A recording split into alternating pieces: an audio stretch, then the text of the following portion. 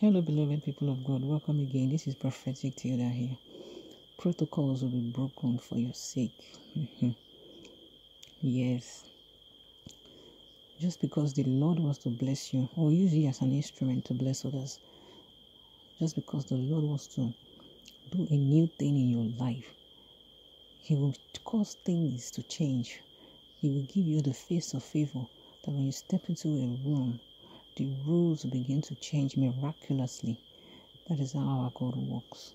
You see the story of Esther, even though it was against the law to go into the king's court, Esther said to herself that she would go just to save her people. She would take that risk.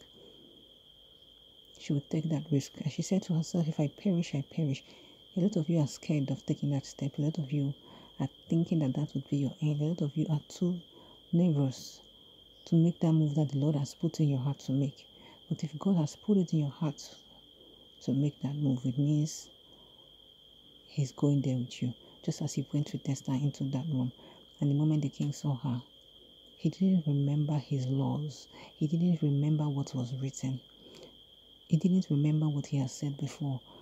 All he saw was Esther. All he thought of was how to grant her desires. Even your enemies will begin to grant your heart desires because you are carrying the mark of Christ, because you are carrying a mark of favor, because you are chosen, because the Lord has called you to go into that place and conquer and occupy and do what He wants you to do. If Esther hadn't taken that move, the Jews would have perished. So she knew what she had to do. She knew what she had to do, and she went with faith. The Lord wants you to walk with faith today, beloved.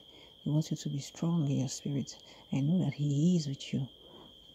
That where other men go and fail, where other men go and get disgrace, you shall go and get honor. You shall go and get favor. You shall be successful on that mission as long as it is the will of God. As long as it is the will of God. It was the will of God for Moses to step up to Pharaoh. God knew that no matter what, He would take His children out of Egypt. So it didn't matter how stubborn Pharaoh was. It didn't matter what he did. It didn't matter the stunts he pulled. But at the end of the day, the Israelites left. God wants to use you, some of you, to set others free. God wants to use some of you to give others opportunities, to assist others, to help others, to dry the tears off their eyes. But because you are stuck where you are and you are scared to leave that room, you are scared to leave that position, you do not understand the power that you have in you through Christ Jesus. And when you speak and you stand before even kings, they will listen.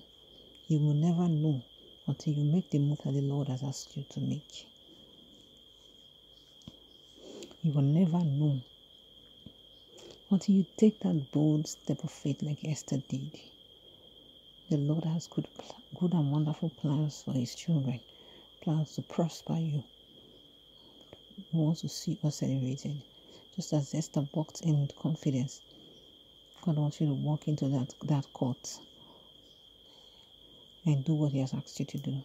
He will go with you. He will not leave you when He has sent you. I'll see you guys next time. Stay blessed.